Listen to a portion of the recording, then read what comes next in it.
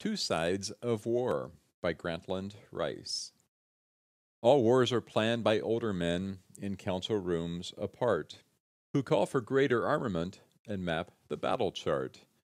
But out along the shattered fields where golden dreams turn gray, how very young the faces were where all the dead men lay. Portly and solemn in their pride, the elders cast their vote for this or that or something else that sounds the martial note. But where their sightless eyes stare out beyond life's vanished toys, I've noticed nearly all the dead were hardly more than boys.